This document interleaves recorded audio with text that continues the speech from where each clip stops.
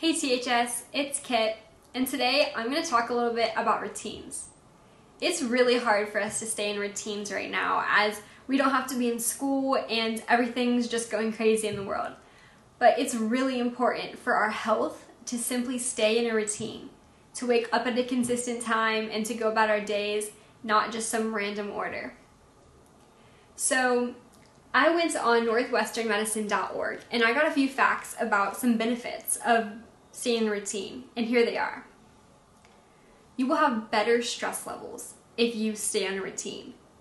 It'll lead to better mental health, and just overall you'll feel better.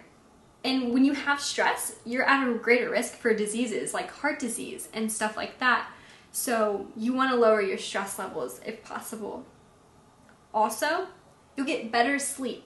If you're staying up until 2 in the morning and waking up at noon, you're not going to have a consistent sleep schedule.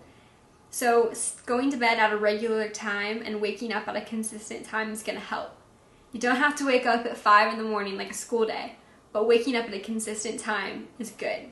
You're going to have better health because, like I said, less stress, better health benefits, but also it's very important because when you're on a schedule, you're going to start eating at the same times, you'll exercise the same times, so you're not going to end up laying on your couch all day, potentially gaining weight or just feeling gross because you're not doing anything. So eating a consistent lunch, breakfast, snacks, dinner, you name it, that's going to help when you're on a schedule.